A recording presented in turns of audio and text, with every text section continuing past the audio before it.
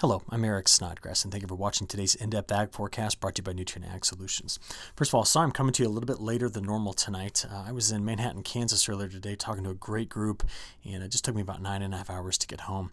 But I did want to show you something. I was talking out there about some of the severe weather that we can often get in the plains, and I mentioned that I do have a mold of the 1970 Coffeyville, Kansas hailstone. It's one of my prized possessions, and so I just wanted to show everybody that was at that meeting today that this is what it looks like.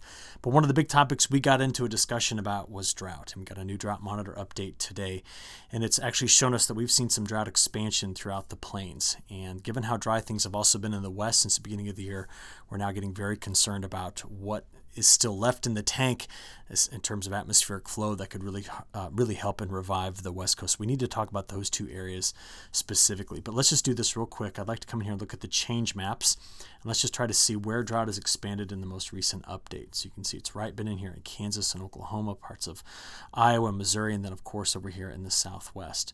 There's been pockets elsewhere, but our bigger picture threat with all of this is that over the last 3 months, we continue to see this becoming a problem. So I'm going to talk about these two areas specifically to get us started. Now, when we look at the soil moisture values, we've got to remember that this is still a bit early in the season, but we are actively planting a crop down in parts of southern Texas right now. And so looking at some of these soil moisture values, we need to start thinking about rains getting back into this area. But it extends through the central plains and into the western Cornbelt. And we've noticed lately that it's been getting quite dry along the Gulf Coast and even over here on the coast of Carolinas and Virginia. Those are a few areas that we need to just keep a very close eye on as we progress forward. Just to show you again the stats year to date, this is how precipitation ranks by climate districts are shaping up. And just a reminder, where we see that number 130, that would be where in this data set we would find the driest start to this to a year on record. So a lot is going on out in the west we need to keep a close eye on, and the western Corn Belt. Where it's been extremely wet has been from the Mid-South into New England, and we're about to see quite a bit more precipitation coming through that area. Now, one of the problems we're going to continue to see is this color in through here is all red flag warning. While we have flood warnings in the Mid-South, right around where the Ohio and Mississippi come together and all their tributaries, we have red flag warnings for fire in the west. Now, just to show you what we've seen over the last 14 days, the last 2 weeks, that Mid-South region, getting into the Tennessee Valley, northern Mississippi and Alabama, we got a lot of places in here that just in the last 2 weeks alone have seen, in some places, more than 5 inches in surplus of rainfall.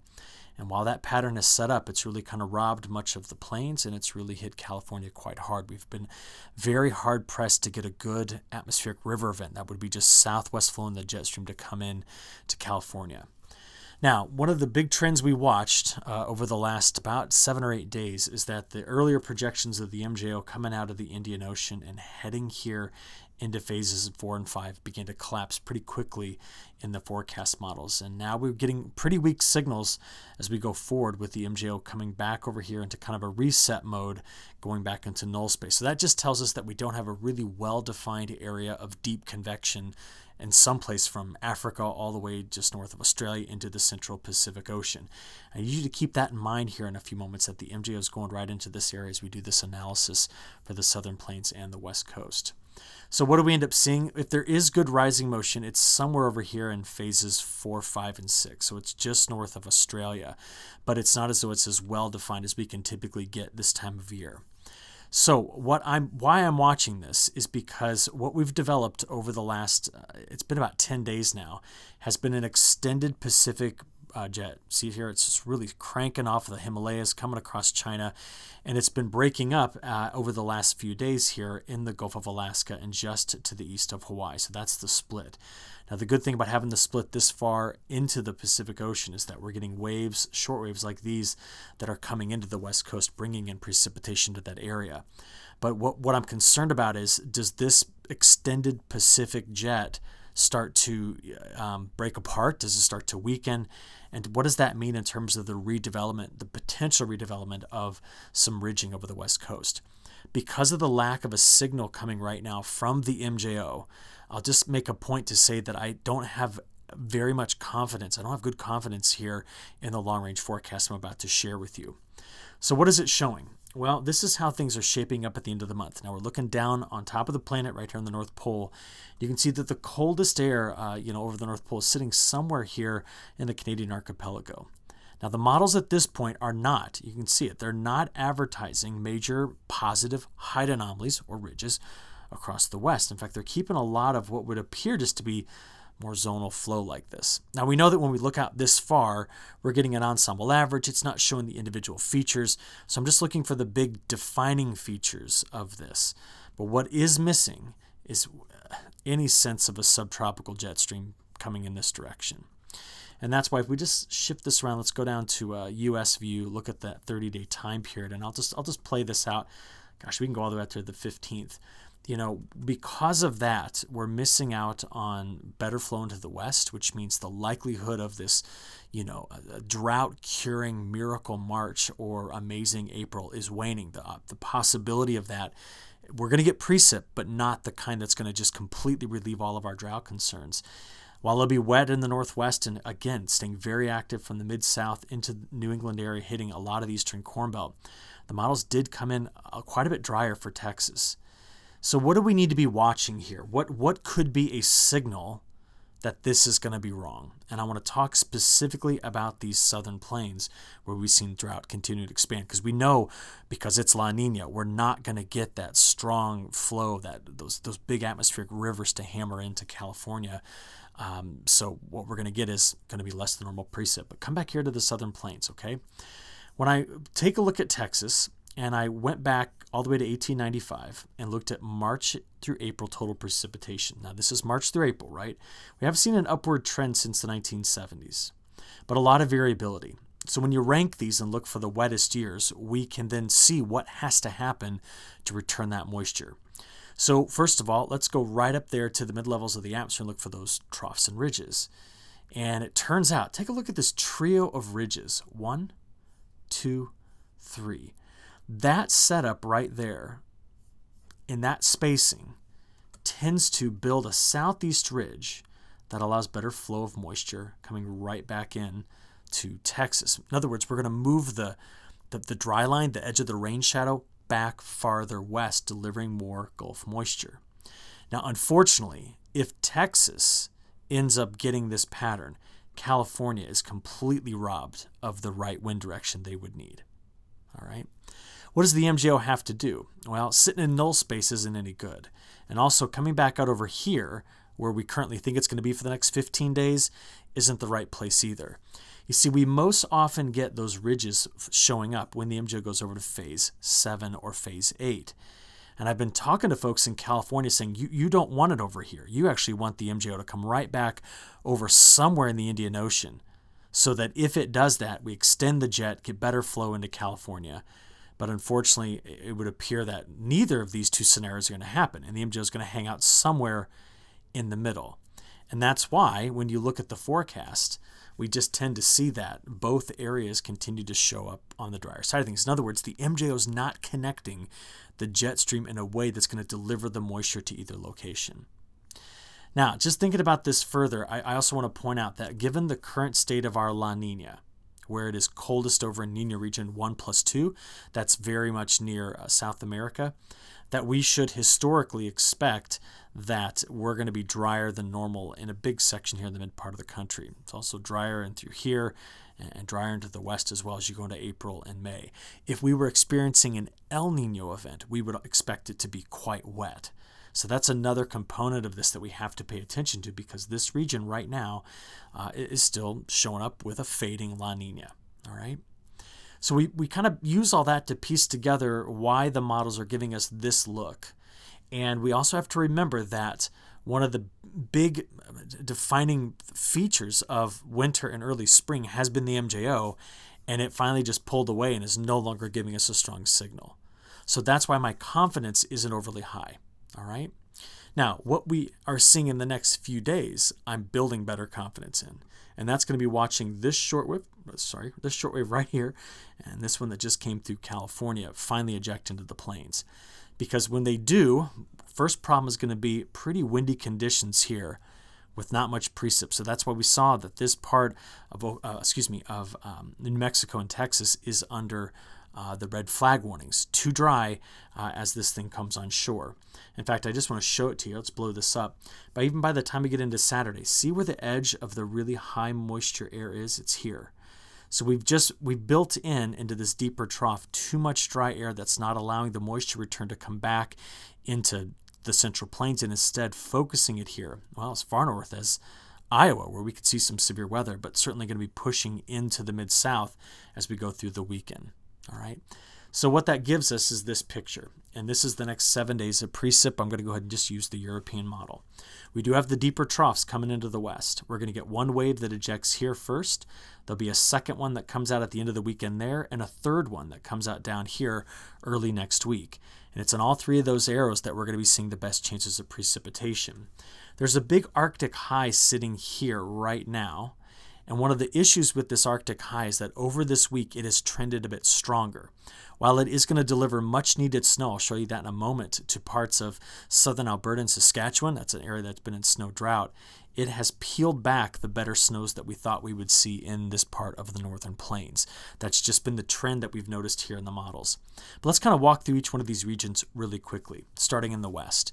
European model into that deeper trough, you can see that while we're looking at generally less than an inch of liquid equivalent in the Sierra Nevadas, there are a few places throughout the Rockies and the Cascades where we're going to be seeing better overall moisture.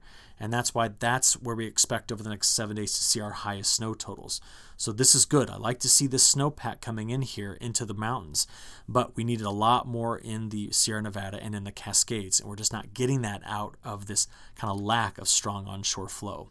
From there, why don't we go to the midsection of the country? Now, this is an area that doesn't need another drop of rain right now, this part of the Mid-South into the eastern Cornbelt. Yet these next couple of systems rolling through could bring in anywhere between 1.5 inches and up to 3 inches of rainfall, maybe more locally. And the concern is going to be in this area that we are going to see the river flooding continue to get worse and a lot of standing water in fields as we press forward. So expect to see flood watches issued through this whole region as we go forward. But notice how dry we are on the backside. That's been the problem, going over toward a drier forecast here. And our latest outlook for snow, just kind of zooming in on the Midwest here, models have really kind of pulled back on those amounts. Now, this is an operational run from the European model, and we're just kind of getting an idea here on where the heavy snow is going to be. I think the best thing to do is to take this and look at it a couple different ways. First, I love seeing snow in here, but there's not much liquid equivalent in this. And that's an area that we know throughout this year has been lacking in a big way for snowfall and desperately needs it. I'm talking about the whole of the Missouri River Basin, just missing out on a lot of this. Now, when you look at the next 10 days, just to point out a couple of things. Better snows here. We need that. In this area, there is a decent chance, between 70 and almost 100%, of getting at least 3 inches in this corridor. And the probabilities have increased right in through here as well with this next system that's coming out. We do have an ice threat to the north, okay, coming through parts of Wisconsin, the UP of Michigan, and into Ontario and Quebec. But this right now looks to be the corridor of where we could get the heaviest snows going forward, and the operational run kind of hints on that too. One last area before we get into the multi-model analysis is going to New England. There's that snow swath right in through here that we just talked about. And total precipitation, boy, it's still getting wet into New England. We've seen it's been quite wet there as of late, but it's great to see moisture finally returning down here into the southeast. And I want to show you how all this comes together by doing our multi-model analysis. First, we do have a severe weather threat that's going to come up on Saturday and then again on Sunday. Storm Prediction Center has been honing in on this area in Iowa, kind of focused on Iowa, where we could have the best chance of probably having even storms that rotate. I think the greatest threat right now is going to be straight line winds, but we're going to have to watch this carefully. Then, as you look at our kind of severe thunderstorm index, this is Saturday. As we then go into Sunday, the severe storm threat is going to go back. Let's just kind of stop it here about 6 o'clock. We're going to watch this area down here as possibly having the greatest risk for seeing some of those strong to severe storms. So as we've now kind of looked at this in pieces, let's pull it all together with our multi-model analysis. Got the GFS over there on the left and the European on the right. Okay, we've got the deeper trough developing in the west. We see the cutoff low going into California. There's our good snow sitting on the edge of that Arctic high in the Canadian prairie. So what we're watching for here is as we go through the day on Friday into Saturday morning, and Saturday midday. The first of these systems emerges in the plains, and the models have it pretty well locked down here. Again, we're going to watch on Saturday evening for this corridor to have the severe storms. Certainly going to be some very strong winds around this. Snow on the backside. Now that system quickly goes through the Great Lakes by Sunday morning, presses into kind of the Canadian Maritimes in New England by Sunday evening. So that's what we're watching there. The second shortwave is now coming out down here, and it's putting more of its rain in eastern Oklahoma and into eastern Kansas and into Missouri and Arkansas. And you can see it in the European as well. And then that one presses through the eastern Cornbelt and Mid-South, dumping a lot of rain. And it also spreads that snow into New England. So you can see right there through Monday night into Tuesday where the heavy snow band is going to be. Now, I told you there's a third system, and the models are picking up on that one here late Tuesday into Wednesday. See it showing up down here? The GFS is a bit slower, which is interesting, than the European, but it's all because the GFS has much higher pressure sitting off the coast than the European does. But they both have a system down here next Tuesday, Wednesday time frame that's going to deliver that rain to the southeast. Now, normally we don't take these operational models much beyond a week. They tend to not exhibit good skill, but watch this. If we go out there to next Thursday, it is interesting to see that both the models next Thursday into Friday develop yet another wave that comes through the Midwest. Now, we won't see the details on this, but it's important to see that it's there. Beyond that, this is what the jet stream pattern looks like once we get out there to mid-March. Now, this trough is going to deliver quite a bit of cold air, but with flow coming in out of the northwest in late winter, early spring, the best action is going to be to the south of it and on the eastern side of this broader trough. So what we're going to get out of this is drier from California back into the southern plains, with all the action coming in the northwest and then down here in the southeast to New England. That's the week 2 precipitation anomalies, and the GFS ensemble looks very similar to that. So where do we go from here? Let's talk temperatures. Now, we've had some incredibly warm weather. In fact, when I drove through Kansas City on, Wednesday, 85 degrees is what I got. But we saw the temperatures like this on Thursday. What does it look like on Friday? Another big warm-up. But this is now the warm-up that happens out ahead of that big storm system. So on Saturday, now you see the temperature contrast. The deeper trough in the west, the cold front advancing through the plains. This is Sunday. Warmth moves east, getting into Monday. And by Tuesday, we've got more of that cold air getting all the way down to the Gulf Coast and over to the east. Now, you still see a lot of 50s and 60s, but for this point in March, that's cold compared to average. We also know this, that the longer range extended models, those that take us out about 15 days, are keeping, they're keeping quite a bit of cold air around for the middle of the month, anchored right there in the Canadian Prairie and Northern Plains.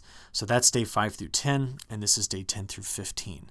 Don't expect the end of the month to look like this. I expect the pattern to fluctuate quite a bit. And I know on Monday I talked a bit about the polar vortex. Let's finish with that, because the polar vortex is going to split. A piece of it's going to go here just to the east of the Hudson Bay, another one over Russia. But what happens with the model forecast now is out there past maybe the 8th, 9th, and 10th. It seems as though the polar vortex kind of gets its act back together and comes and sits back over here as a pretty well-defined vortex, which means I'm not expecting a disruption to be a major problem at this point. But with that, I'm going to wrap it up. I appreciate you giving me some extra time tonight as I drove home. Have a good rest of your week, and we'll talk to you again soon. Thanks.